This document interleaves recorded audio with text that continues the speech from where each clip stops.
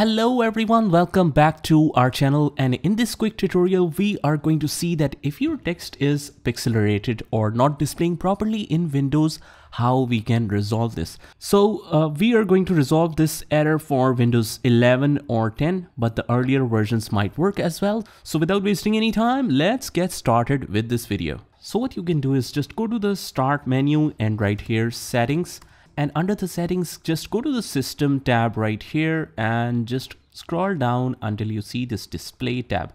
And just on the top, you can see the display tab. Now make sure that the display resolution is set to the recommended, which is different in different laptops. So in my case, it's 1920 by 1080.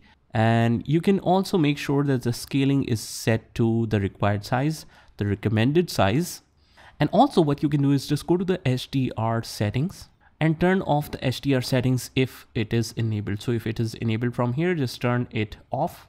Now what you can also do is just go to the advanced display tab, and if the choose refresh rate is set to very minimum, you can change it to the upper limit and that should work as well.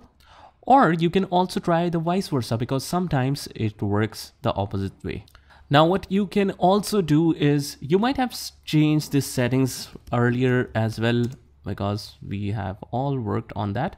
So what you can do is just go to view advanced system settings, and you might want to tweak the performance a little bit. So let's go to the settings here, and if it is set to best performance or best appearance, you can just toggle it to let Windows choose what's best for my computer and just click apply and OK.